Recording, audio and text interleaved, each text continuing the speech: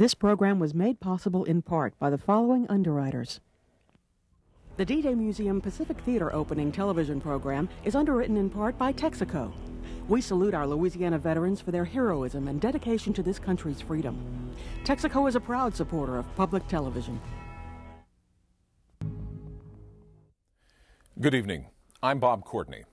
The tragic events of September 11th have made every American value the meaning of freedom and democracy in this great country. This date will live in our memories, cast in the consciousness of this generation, with the same sense of terror, fear, and determination created by the last horrific attack on what has been called our greatest generation. December 7th, 1941, the attack on Pearl Harbor, is a day that will live in infamy. And the years 1941 through 1945 showed us all what it took to patiently and courageously fight to preserve freedom. Tonight, we intend to share with you the stories of those who have fought in that war and the building of a museum to honor their efforts. Although this program was in the planning stages for months, we think it is now more poignant and appropriate than ever. How these heroes coped both at home and abroad can be a lesson for all generations.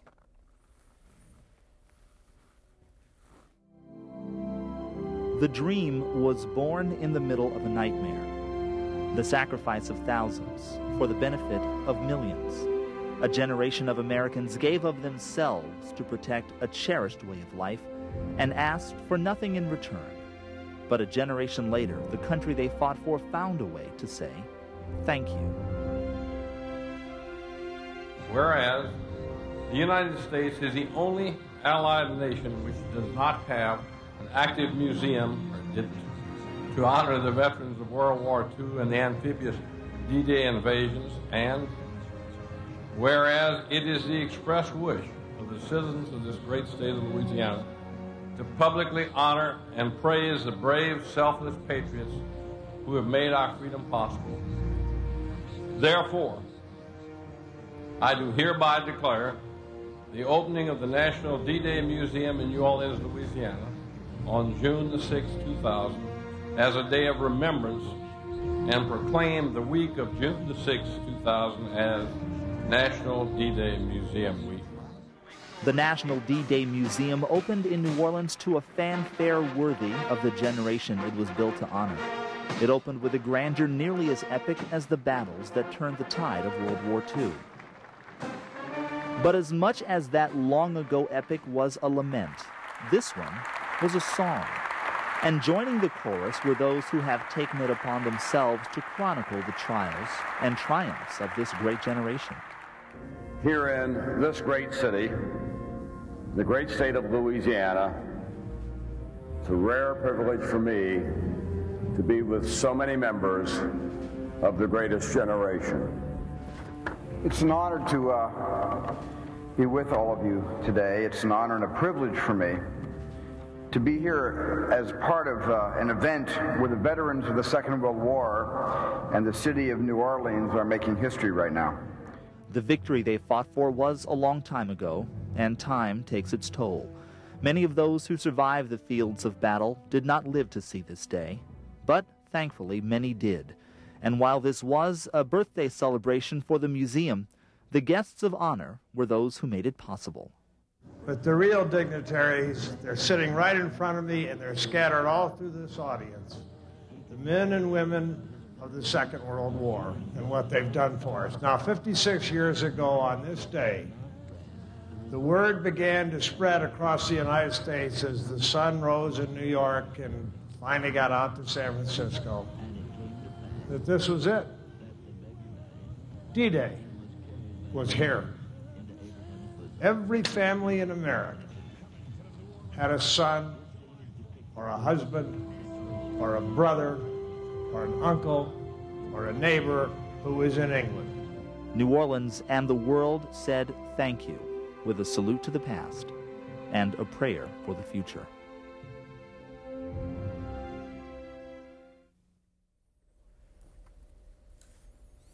And welcome once again. We have a wonderful evening planned for you this evening. going to be talking about the National D-Day Museum and a new exhibit that is opening there, a new wing. We've got a lot of folks who are going to be bringing in to talk about both the museum and to talk about the greatest generation and the war effort and the war in the Pacific. We're going to ask you as our viewers to get involved, because a part of the purpose of this program is to seek out people who participated, who have stories to tell, veterans and people who were involved in the war efforts, specifically, especially in the Pacific Theater, but not limited to that. Anyone who had a role during World War II. We've got a panel of volunteers who are in the studio with us this evening that are going to be taking phone calls, and we have some numbers on the screen. So if you would like to learn more, and if you would like to call us and let us know who you are so that we can contact you and get you involved in this great event, you can call the number on your screen, and that number is 1-800-959-8363, and if you're calling from the Baton Rouge area, it's 767-4234. Let's kick things off. We have a panel of experts to join us here in the first segment of our program, and I'd like to welcome them. First of all, Hugh Ambrose, who is a research historian and happens to have a pretty good boss. He works for his father, Dr. Steven Ambrose. We're glad to have you here. The chairman of the National D-Day Museum Board, Boysie Bollinger. Boysie, it's good to see you again. And, of course, the president, Dr. Nick Mueller. Great to have you all. We did something like this, it seems like only a few months ago, but it's actually been a little while, hasn't it? Almost a year and a half. Yeah. Let's start with you, Boysie, since you are the chairman of this effort. Tell me a little bit about what this new wing is about in this exhibit. Well, obviously, it's to honor those D-Days of the Pacific, which was a much larger war. The immense space it covered was tremendous, and the whole world was focused on the Pacific War after we finished the European War. But Bob, it's really important to know too that Louisiana not only houses this wonderful national resource, but Louisiana supports it. So we really appreciate LPB doing this again, because Louisianians primarily call into this program, let us know who they are, let us know of their interest in coming, and we want them to be there. Not only veterans families, but Louisiana citizens who want to partake in our great opening of the Pacific Wing, which we'll talk about a lot more tonight. Dr. Mueller, the opening of the National D-Day Museum was, as we saw from the pictures, was quite an event. Maybe in some respects bigger than some of us even expected. It was quite a success, wasn't it? It was an extraordinary success, and as Boysie has indicated, due in large measure to the wonderful support of Louisianans who came and supported it. There were 200,000 people on the street for that parade, and we're projecting a parade just like that again this year.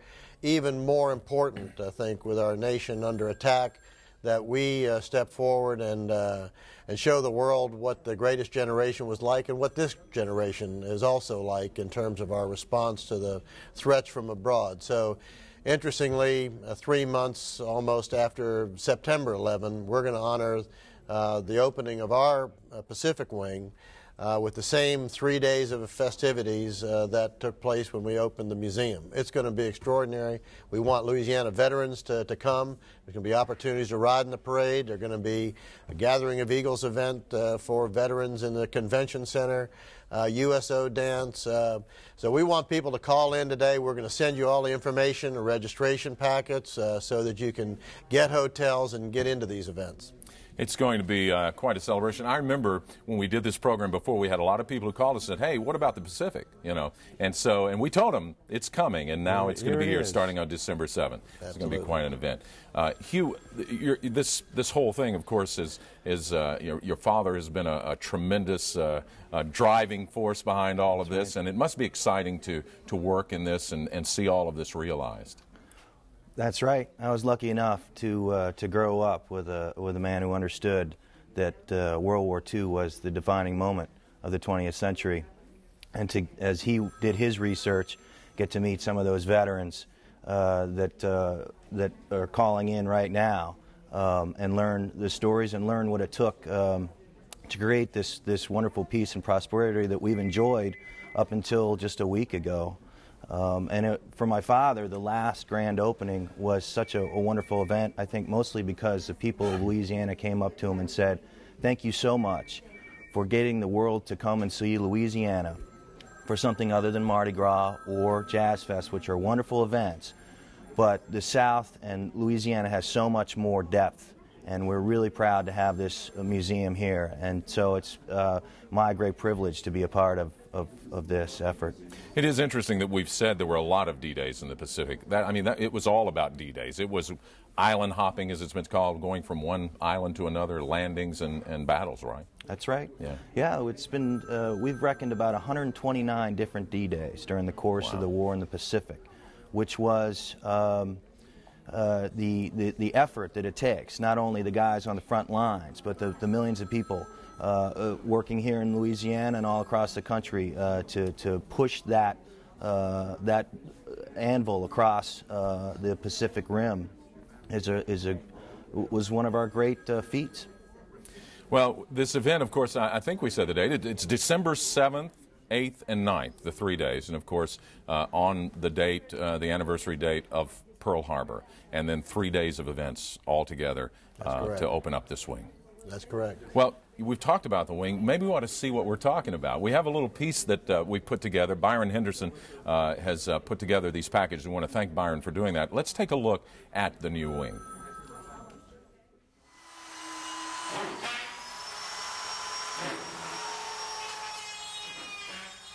An army of men goes to work with a big job to do.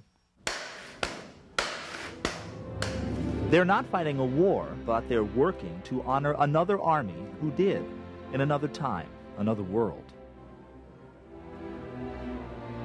Just yards away from the exhibit halls of the National D-Day Museum in New Orleans, preparations are underway for an expansion. Today, you can walk through this museum and see the history of the men and women who have become known as the greatest generation. They're the fighting men, the volunteers, the nurses, the construction workers, and the people who kept the home fires burning during the dark days of World War II. But so far, the museum has focused primarily on the war in Europe. Soon, on the anniversary of the attack at Pearl Harbor, the National D-Day Museum begins to tell the rest of the story of the war in the Pacific. My dad served in the Pacific Arena in the Signal Corps, and he went on to the islands, setting up communications before General MacArthur would land. So we feel very fortunate that he came back from the Pacific Arena, or I wouldn't be here. Nora Hillier and her family drove to New Orleans from Pass Christian, Mississippi for their first visit to the D-Day Museum. I think it's wonderful, and I think it's about time our World War II veterans were honored. First of all, I hope they take with them an understanding of the basic historical events that occurred in the Pacific between 1941 and 1945. Paula Ussery is curator of collections for the D-Day Museum's Pacific exhibit. And along with an understanding of the history of the war in the Pacific, she also wants visitors to appreciate the human dimension as well. The fighting in the Pacific has as one of its hallmarks a savagery that is not generally found when talking about the European battles. In order to personalize what is a subject that has just enormous, mind-boggling statistics attached to it, what we do here is to take an individual soldier, sailor, marine, nurse, and tell their unique story about what it was like to be in Europe or in the Pacific. The exhibit does this with genuine articles, personal mementos from that horrible conflict, many donated by the veterans themselves. For example, this remarkably well-preserved clock from a merchant marine ship. One of the very much unsung heroes of the supply effort in World War II is, of course, the American merchant fleet. And the chronometer and the short snorter are two of the items that have been donated to us by a merchant captain who sailed the Pacific seas. When the exhibit opens, you'll also be able to see these vintage swords issued to Japanese Army officers, confiscated and carried home by American sailors. This cheaply made gun, known as a last-ditch rifle, manufactured and issued to Japanese civilians as fear grew of an American invasion. And this artifact, the actual plane flown by a Pacific Theater veteran, is already hanging in the lobby.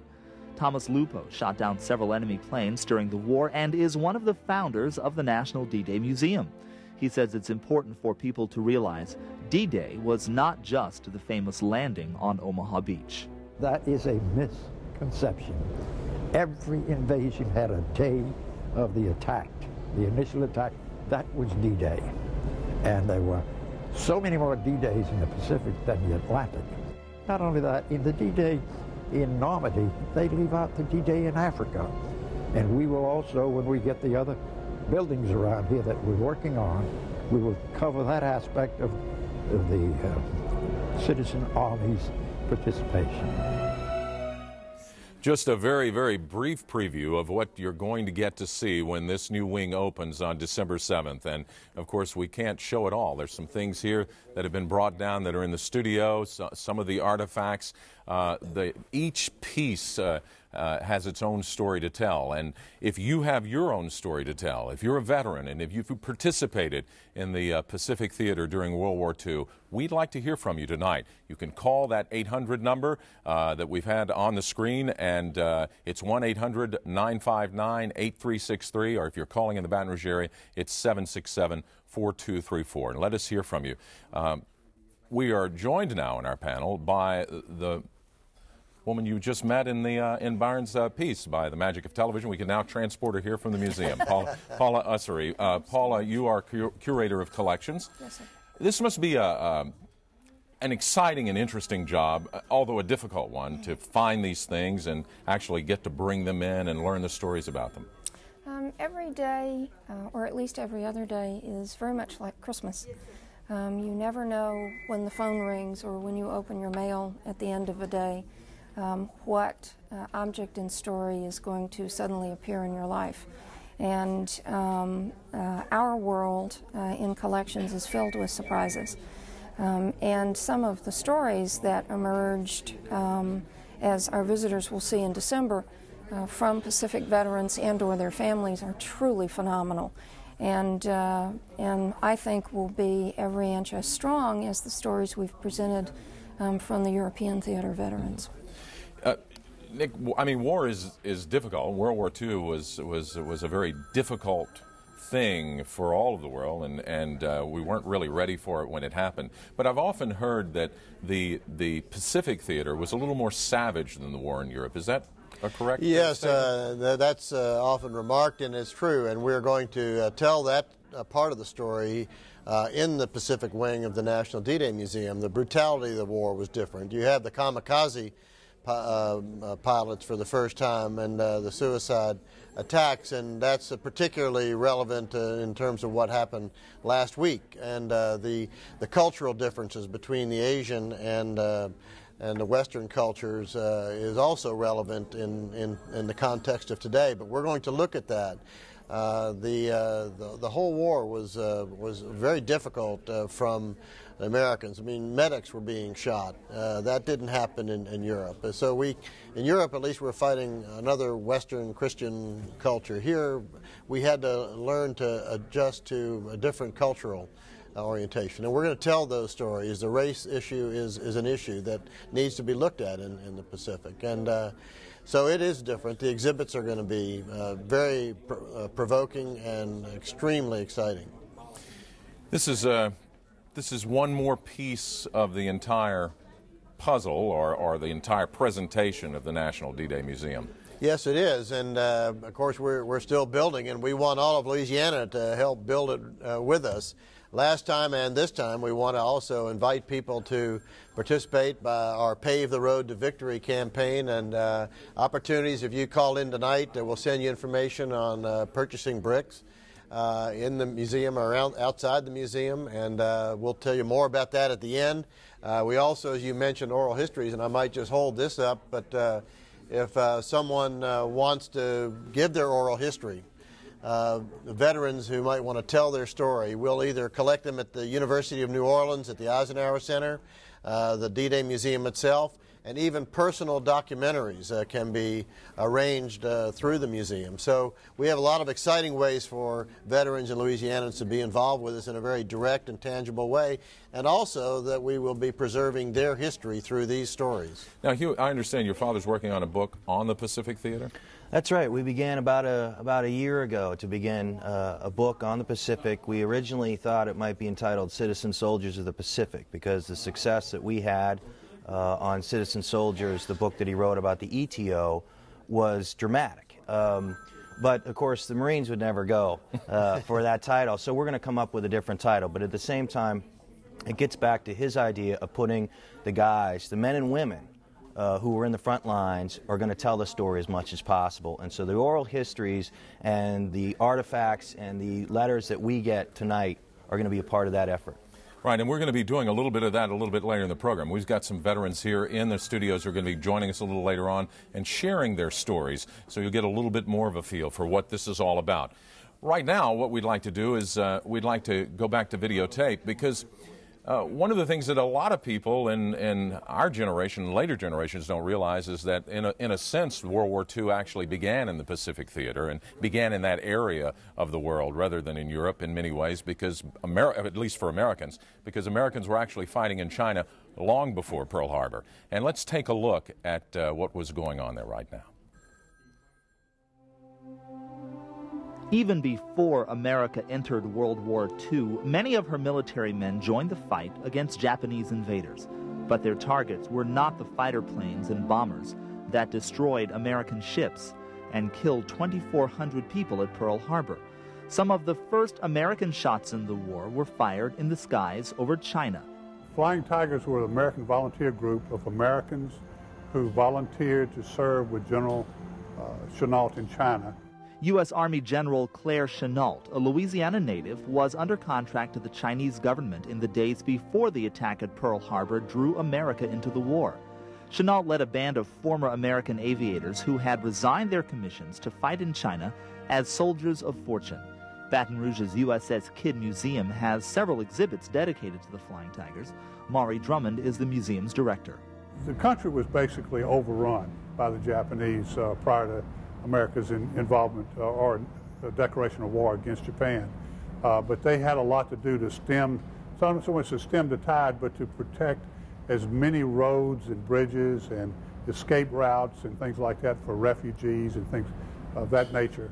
The Flying Tigers, Fei Hu in Chinese, drew a line in the sky between the invading Japanese and the grateful Chinese government and its citizens. These men who flew these aircraft were so talented and so courageous.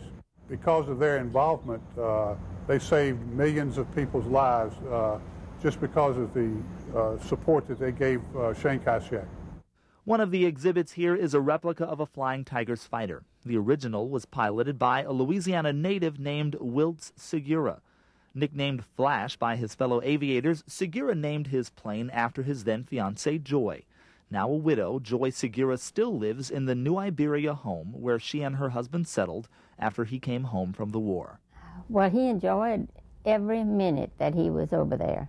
It was, you know, a new experience to him, and it's a part of his life that he never forgot. She said Segura didn't tell her about the risks he faced in the skies over China until it was all over.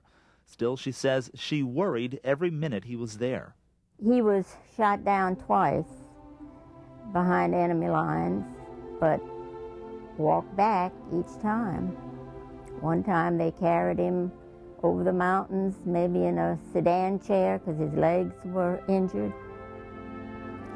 And all of that was a very unusual experience. Segura went to China in 1942 after America had entered the war and the Flying Tigers became a regular squadron of the Army Air Corps. And of course then General Chennault was still there, and he was their overall commander-in-chief. General Chennault and all the men who flew with the Flying Tigers were heroes in China.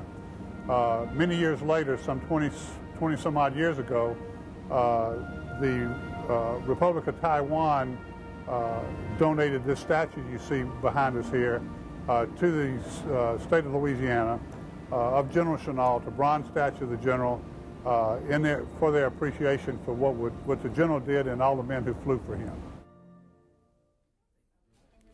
All right, the story is about the Pacific Theater, and that's what we're here to talk about tonight, the opening of the new wing of the National D-Day Museum, and that will take place on December 7th, 8th, and 9th. It's coming up, and if you are a veteran and you have a story to tell us, we would like to hear it. Our phone lines are open. We're looking for you. Why not give us a call right now at 1-800-959-8363. Or if you're calling from the Baton Rouge area, 767-4234. And we're moving people in and out here, folks, and we've been joined by another very distinguished panel of folks here to talk about this opening and to talk about World War II. And right now we're going to focus, as we did in the package, a little bit on the war in China and America's involvement there. And we have some folks joining us now. First, Marty Morgan, who is the research historian with the National D-Day Museum. Marty, welcome. Next to Marty is another Morgan. You guys are not related, I'm told, but you look alike. Woodrow Wilson Morgan, who was in the United States Army Air Force. And next to him is Dr. Leonard Burns, who was a Marine.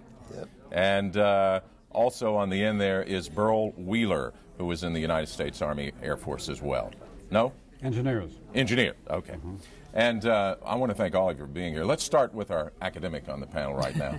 What is the purpose? What is the focus? I mean, on the war in China and this precursor and how this continued during World War II. Well, the museum currently does not feature the war in China. We have plans, long-range plans, to put together an exhibit dealing with the China-Burma-India Theater, which is usually referred to as the CBI. And the significance of that is, of course, enormous. World War II, on the Asian side of it, began as early as 1931. In fact, the United States, the first combat casualties in the United States military during the Second World War, technically, occurred in December of 1937 when the USS Panay, an American gunboat, was attacked and sunk on the Yangtze River by Japanese forces. So the United States begins seeing losses as early as 1937, carrying all the way to the very bitter end in 1945. So the National D-Day Museum is interested, of course, in interpreting that significant part of the history and the history that these three gentlemen represent. All right, and before World War II, we had pilots who were actually resigning their commissions and going and working in the private sector and fighting in the war, correct? That's correct. The American Volunteer Group, the AVGs, they earned a nickname because of what they painted on the sides of their P-40s. They painted tiger's teeth, and they were nicknamed the Flying Tigers. And Flying Tigers can actually trace their lineage back to the state of Louisiana, to Claire Chennault. But there were a number of pilots of notoriety. I would mention Pappy Boyington, for example, who served in the AVG before the war. And I would point out also that Woodrow Wilson Morgan here was a ground crewman for the AVG. Now, Mr. Morgan, tell us a little bit about where you were and what you were doing. I left after completing the training in the United States. I left San Francisco in the USAT Brazil and sailed for 43 days, a nice cruise, and landed in Bombay, India, and went across India by train, and wound up on the Brahmaputra River Valley at a Dinjan Air Base, and we spent a year there at Dinjan. And I was in charge of the engine change crew. We had P-51 aircraft, which was alleged, most of the pilots tell me, is the best fighter plane we had during World War II. And then after completing a year there, we flew over the hump, not completely over the Himalayan, but through a passageway. The planes we went over on transports couldn't go completely over the hump. They flew a passage around between 17,800 and 18,000 feet. And we flew a 5.5-hour flight from Chabwa, India to Chengdu, China. And this was a base where the B-29s were based. It was they had 6 bases in this valley, and 3 were fighter bases, and one of our outfit, the 529th Fighter Squadron, which I was involved with, in the 311th Group, was at A6 at Ponchachon. You couldn't have been any further from home, could you? Not hardly, no. I mean, you were a long way away. That's right. Yes, what did that feel like? Well, it gives you some anxious moments sometime, and you really miss the folks who especially if you were a homebody like I was. You know, I hadn't been away from home too much, and so we missed our folks a lot. Got to do a lot of traveling. Right. And then after the Chintu Valley, we went on up to Xi'an, which was the farthest north base we had. And I there I was just doing the aircraft maintenance, you know, taking care of them. But the one thing I want to say, it was a real pleasure working in China under a gentleman like General Claire Chennault, who was the greatest fighter pilot that ever existed. In my opinion, I mean, the tactician he trained his people where they wound up with a result of 10 losses for every one we lost, you know, in Japanese. So he thinned them out in a hurry. And the Chinese are the one named these people the Flying Tigers. They're Fin Hu. That's the Flying Tiger in Chinese. When they saw how bad they were tearing up the Japanese. Yeah. Let's move on to Dr. Burns now. Am I correct? You were at Pearl Harbor as well? Well, so your involvement started pretty early, huh? Well, we were stationed at Camp Lejeune, North Carolina. Incidentally, they had started the attack by moving people to get rid of the conflict that exists today. And from Pearl Harbor, after military training there, I was assigned to cataloging all of the jeeps and the equipment coming back from the World Wars, and found body parts in different situations in the Pacific, which was really terrible. Mm-hmm. Then the conflict started in Iwo, and we were sent over to Iwo. After Iwo, then they sent us to occupation duty in Japan, and we were at Sasebo, Japan, an old submarine base. So the Marines had the whole Pacific covered. Yeah.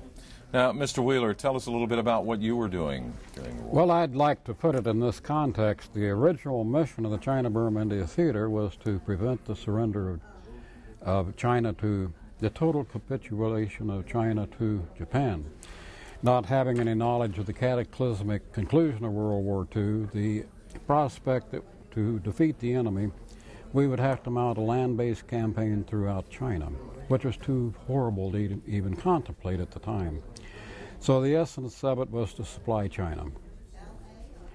Take supplies into China, keep them viable, keep them against standing up against the Japanese.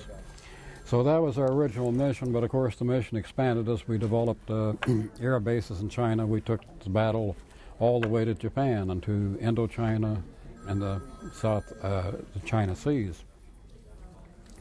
For my part, I was in the engineers. The engineers constructed the Lido Road, also known as the Stillwell Road or Pix Pike, it might have been called also. It was a road that ran from Lido, Assam, India, 1,079 miles all the way into Kunming, China. And so it was not so easy to build roads in some of these places, was it? Especially with the monsoon season. Especially with the monsoon. Our engineers would scrape out roadways along the mountainside, and the monsoon rain would come along and wash it all away, so then have to go back. Sort of like Louisiana? Yeah, it rained a little bit more there than in Louisiana. Yeah, a little bit more. The weather forecast there was rain this month and next. Yeah. Now, you two, all of you, were a long way from home. What was it like being so far away from friends and family? Well, it wasn't just being a long way from home. The cultures that we encountered, the ethnic groups that we encountered were so different than any other group. In India, the Hindus, the Sikhs, the Gurkhas, the British, and in Burma, the Nagas, the Naga hillsmen, the Kachins, the Shans. It was so totally different than anything we were ever prepared for or anticipated that we'd ever participate in. One of the things I asked the last time, certainly being so far away from home, being involved in a conflict of this nature with the uncertainty that existed, were you afraid? Oh, yes. Yeah. A lot of times, yes, sir. Yeah. Yes, sir. There was a great deal of fear on many, many occasions. Just think that you enter in a Japanese country where that's your enemy, and the word is out that the Marines are going to rape the women and kill the children. Well, you looked over each shoulder every step you took for fear that somebody might be after you. Yeah. And it was a fear until after a while they became aware that the Americans were not to harm the children, not to harm the women, and they then began to be a little more considerate. In the case of World War II, heroism was often explained by many people called heroes as simply doing their job. Right. It was something that had to be done. Right. And there were lots of heroes, from the foot soldier to the pilots. And right now, we'd like to introduce you to one of our own heroes during World War II. In 1941, Jeff DeBlanc was a student at Southwestern Louisiana Institute, and America and its president, Franklin Roosevelt, were facing a world war. Franklin Roosevelt had a beautiful idea. He knew that aviation would be a factor as an arm of the services, a good tool to use. He ran in what we call a CPT program, Civilian Pilot Training Program. And he put it in the colleges. Well, many of us, as a matter of fact, the services quickly took our aviators, I'd say 80% of the aviators, from CPT flight training. So I went into the Marine Corps at North Island in San Diego, California. But I found out very quickly that the Marine Corps is a fast-moving outfit. I had no idea. I figured, well, here I received my wings in 1942, early 1942, and I could see myself with a convertible out on the beaches and having a good time with wings, et cetera, but not with the Marine Corps.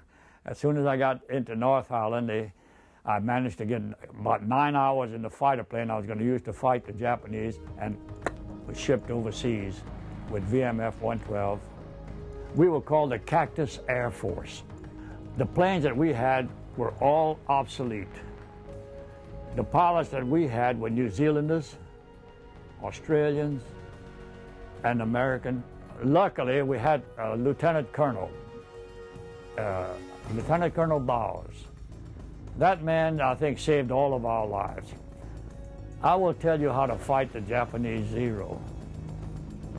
And he said, dogfight them. And we were told never dogfight them because they could outmaneuver us and they had more speed and everything else.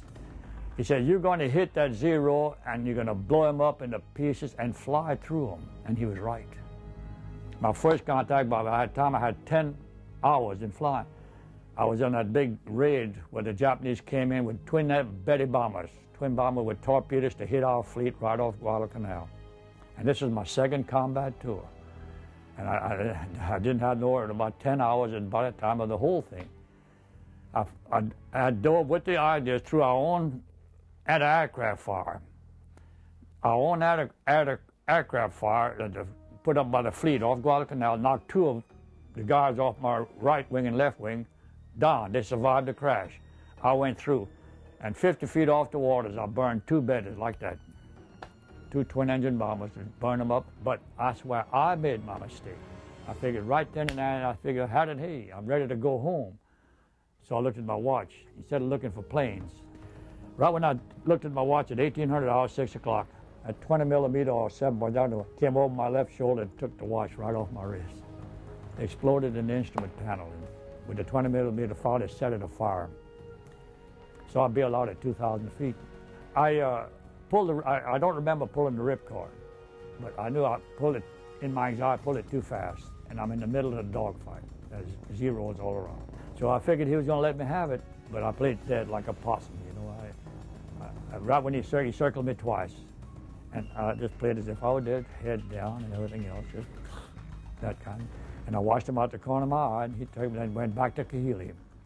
But I was so tired that I slept in the brush. They sent a squadron of P-30, not a squadron, but they sent 18 P-38s for high cover. And for the first time in my life, I saw a Corsair. And when I saw those gull wings, I knew we had it made. They were low cover, and the P-38s were high cover. And they stopped, the P-boat landed. RT paddled me out, and they brought us to Guadalcanal safely. By the time I was, after the Okinawa campaign, I came back and got out of the service on reserve status and got married to my high school sweetheart, you know, and Louise. And when we got married, I received a call from Washington that I would go back on active duty to receive the Congressional Medal of Honor. I was very honored to receive this high award and very humbled, really, because so many men have done more than I, and I knew of it, and they're dead. And welcome back. 1-800-959-8363 is the number to call. If you're a veteran, if you participated in World War II, especially the Pacific Theater, but at any place during World War II, we'd like to hear from you. We'd like you to call us right now. We'd like to hear your story.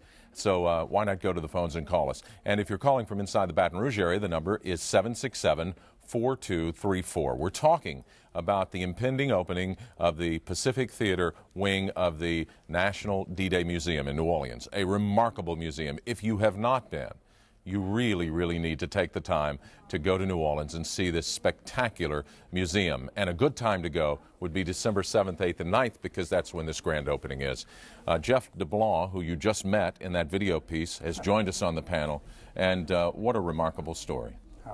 And I understand that we had to cut about 45 minutes out of your interview in order to fit it into this program tonight. that you had quite a story to tell. Well, as we get older, it gets better. Oh, it does? Now, you had a remarkable story because you were shot down, and we kind of condensed it there, but you spent a lot of time kind of on the run, so to speak, did you not? That is correct. I was a little apprehensive about my situation there because we weren't winning the war at that time, and to be in enemy territory was something that I was concerned about. We have another word for apprehension in the Marine Corps, but I won't mention it. Oh, okay. And the headhunters, I thought they were headhunters, and they were, picked me up. And I could see that at 21 years of age, I didn't know whether they were going to turn me over to the Japanese, which they were doing in those days, because your chances of survival were slim. We've had many pilots, and it cut the heads off of them if they'd bail out of Henderson Field. So they took me to another village, and they put me in a little bamboo cage. Now, I'm not going to do any Rambo type of thing. I found out later from the Coast Watchers that they kept me there to prevent me from going out, because if the Japanese flying over would see the white man in the village, they would strafe the village. In my idea, I could see myself in the pot. Or else they were going to trade me. So you were kind of a liability to the people. I wish they'd let me go. Yeah. But anyhow, I'll make a long story short. They opened up the cage out there when another group of men, native islanders, came in, and one young feller, I'll never forget his name, and I had the chance of closing circle with him. He came up with a 10-pound sack of rice and threw it at my feet, and they let me go. Now, I say to you and to anyone else that you cannot price out in dollars and pennies your exact worth, but I know exactly how much I'm worth. And it kind of shakes you up. You're worth 10 pounds of rice. That is correct. As I get older, it's 100 pounds of rice. But seriously speaking, it's a very traumatic experience. And you were 21 years old. That is correct. You were just a child. We were all college kids, and 80% of the fighter squadrons were college kids. They rushed us through flight training under the CPT program right when the war broke out in Europe. And we had a sort of a fringe benefit. We got in on the first and the last. I don't know if that's good or not. Well, listen, we got some other folks here, and I'd like to introduce the rest of our panel to our viewers right now. And let's start down here. This is Robert Bourgeois, and Mr. Bourgeois, you were in Doolittle's Raiders, is that correct? That's right. You were a part of that. I was one of the volunteers, the only one from Louisiana. And so you flew over and bombed Japan. My target was the Yokosuka Naval Base, the biggest one on Tokyo Bay. I was on crew number 13, and my crew outlived all the rest of the crews. My goodness. Some of them went and bombed in Europe later, and 3 of our men were prisoners of the Germans, and some of the men from the Doolittle raid, they captured 2 crews. 3 of the men they executed. 1 of them died of malnutrition in the Bridge House prison, and the other 4 men stayed for 40 months in solitary confinement. Good grief. They went from 215 pounds, 200-pound men to about 60 pounds. We had one of our boys that got a hold of a Bible and memorized it. And he went back to Japan and became a missionary. My goodness. He married his wife in missionary school in Washington, and 500 of his parishioners in Tokyo were his prison guards. Wow. What a remarkable story. Now, it must have been something to be a part of Doolittle's Raiders, because we know so much about that historically. And it was also kind of a special kind of thing, because there was a little bit of revenge involved in what Doolittle's Raiders was doing. Is that correct? Well, we all had volunteers, and I'd like to mention that we didn't have any news people that were hanging to get on the airplanes. They all thought it was a one-way ticket. Thank you, Mr. Bourgeois. Also joining us, I'm really interested in hearing your story, is Annelle Bulechek, who was a WASP. Yes, Women's Airforce Service Pilot. And that's a lot of people don't realize that there were a lot of women who were flying airplanes during World War II. What were you doing? I was towing targets for air-to-air combat training. And wait a minute, they were shooting at things right behind you? Yeah, we towed the targets for the air-to-air combat training. That after the pilots graduated, they came back for. You were talking about you had gunnery school too, but this was Navy gunnery school. We were, of course, none of us were on the front lines, let's just put it that way, but we released a heck of a lot of men who went on to the flight line. At the beginning of the war, we had more airplanes, because we'd been building for the British, than we had pilots, and there was a pilot shortage. So Jacqueline Cochran and Eleanor Roosevelt was talking to her husband about this, the fact that there were women with private and commercial licenses who were capable of flying these aircraft, but we had to go through the same training the men did, the primary, basic, and advanced. And they tried to get rid of us as hard as they could. But the ones of us that made it through, there were 1,074 of us that graduated, and 980 some odd of us ended up in service to the end of when we were decommissioned. But the funny part of our story is that we were neither fish nor fowl. We were supposed to be commissioned, and General Hap Arnold pinned my wings on me, so I know that I was officially a part of the Air Force. He was the man in the Air Corps. Yes. But they just never quite got around to doing it. I went to Advanced Officers Training School in Orlando, Florida, but then they started having not the casualties they thought they'd have overseas, and the men started coming back. So they just abruptly disbanded us in December of '94, said go home. But remember now, we were subject to court-martial. All duties had to be performed, orders, and lived in officers' barracks, ate in the officers' mess, officers' club.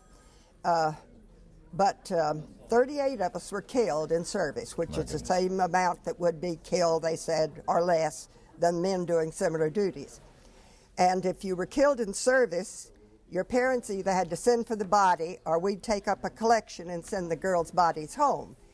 And they paid us $150 a month, no flight pay. We were delighted. We were so thrilled to fly those beautiful airplanes, we didn't know what to do. But the only time we got mad was 36 years later. They took the first woman into the Air Force Academy, and they said, first woman to fly military aircraft. And we said, wait a minute. And Barry Goldwater, who was senator from Arizona, as you know, got up in front of Congress and said, what about the 60 million miles that those girls flew in World War II? And they flew every ship in the Air Corps' inventory, from the Stearman to the P-51 to the B-29. Those were not military aircraft. So 36 years later, we get our official discharge, honorable discharges, and we are now veterans. Well, we're glad, and we're happy that you can be with us this evening to tell us all my story. Okay, now let's move on. Let's see, where are we now? We are with Wilbur Rogers, correct? Right. And you were in the Navy. Right. And where were you? Well, I probably shot at that sleeve she was towing. Oh, you were shooting at her target? I was on a destroyer in World War II, and I guess my most notable battle was Okinawa. And they built 15 radar picket stations around Okinawa to protect the island. They put 3 destroyers on each picket station. And they sent 98 destroyers up there. And of the 98 destroyers they sent up there, 80 of them were hit. Okinawa was a bloodbath for the Navy. 1/7 of all the casualties suffered by the Navy in World War II was Okinawa. And after 82 days up there, and the battle lasted 82 days, they finally secured Okinawa. And during that period of time, the Japanese threw over 2,000 suicide planes at the group. And of course, they found the destroyers out on the picket lines surrounding the island before they got to the invasion group. They thought they were easy picking. They were so easy in the picking that finally they assigned to us LCMs to follow us around. We referred to them as pallbearers because their job was to pick up survivors. Yeah. Remarkable. And also on the end, Nolan Marshall? Right. And you were in the Marine Corps? Yes. And tell us where you were. All over the Pacific. We started in New Caledonia to Guadalcanal, to Saipan, to Guam, to Tinian, to Benique, and ended up in the invasion of Peleliu. And you know, this is a small world. I met Wilbur tonight for the first time, and we mentioned the same questions that you asked me. And where was I? And I told him where. He says, well, this is a small world. We took so many of the big guns off of the battleship, off of the destroyer that I was on, to put how many tons of? 40 tons. 40 tons of medical supplies to bring to us on Peleliu. Wow. And so few people know about Peleliu, but it was one of the bloodiest battles in the Pacific.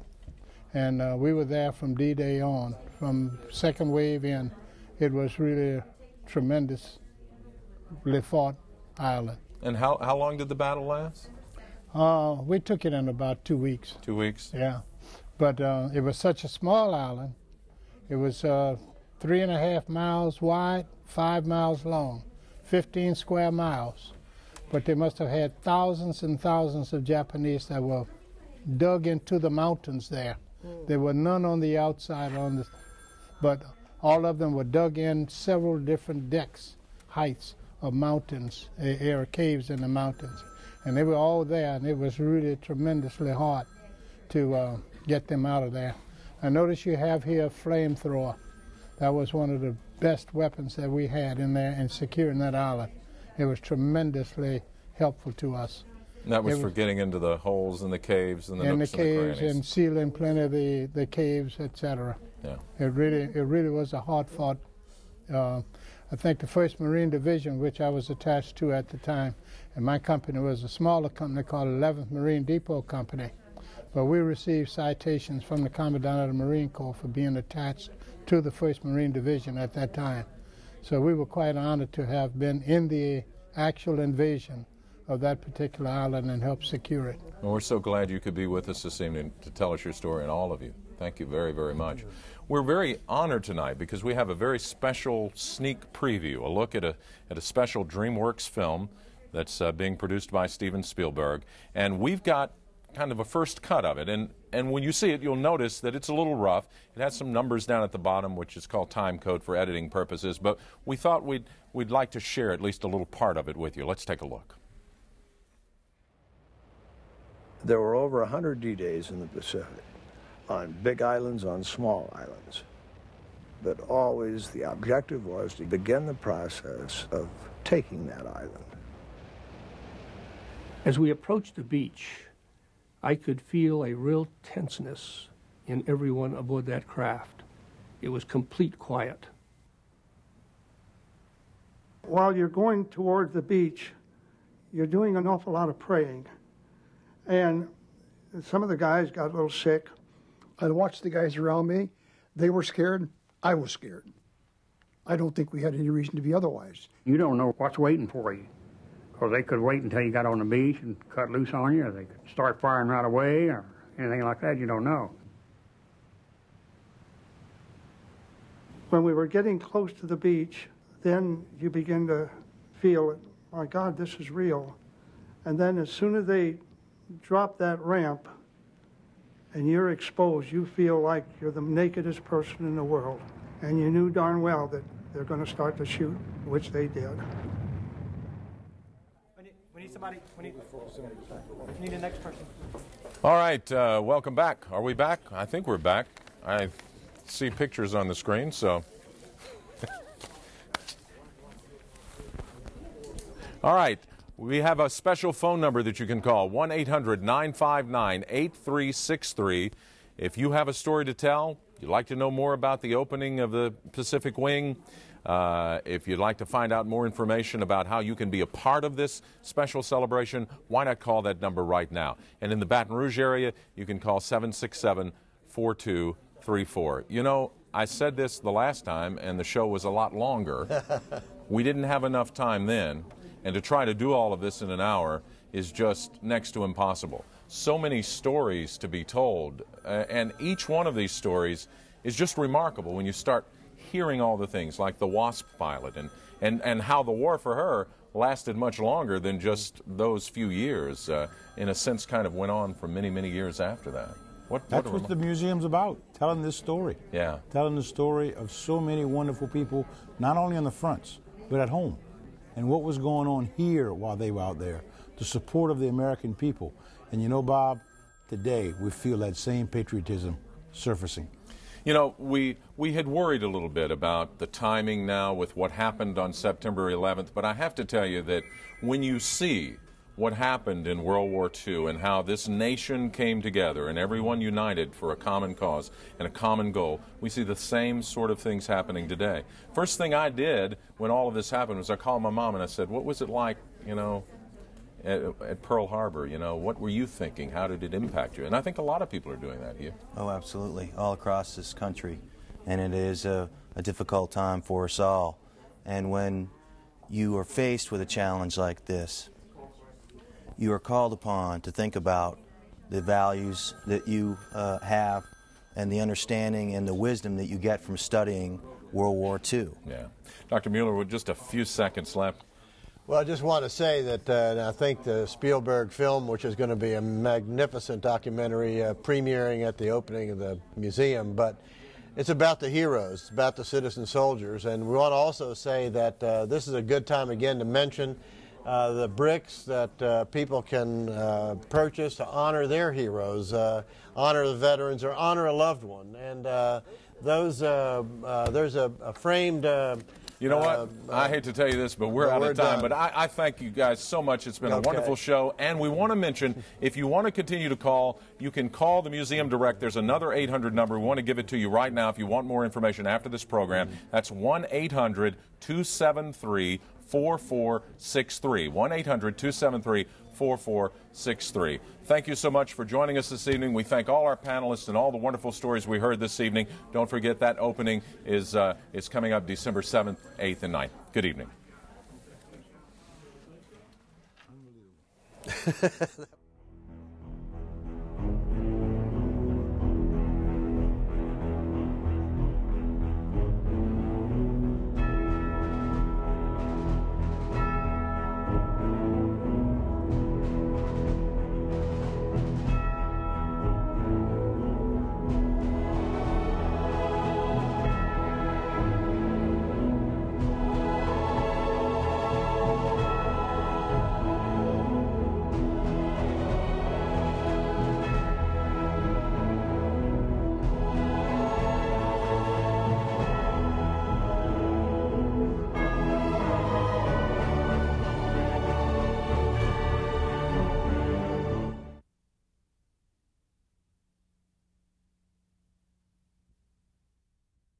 The D-Day Museum Pacific Theater opening television program is underwritten in part by Texaco.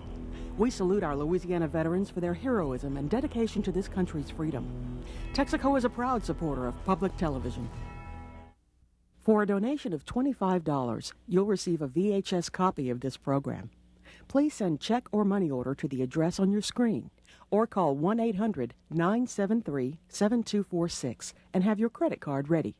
Visa and MasterCard are accepted. For each donation, LPB will contribute $2 to the United Way September 11th Fund.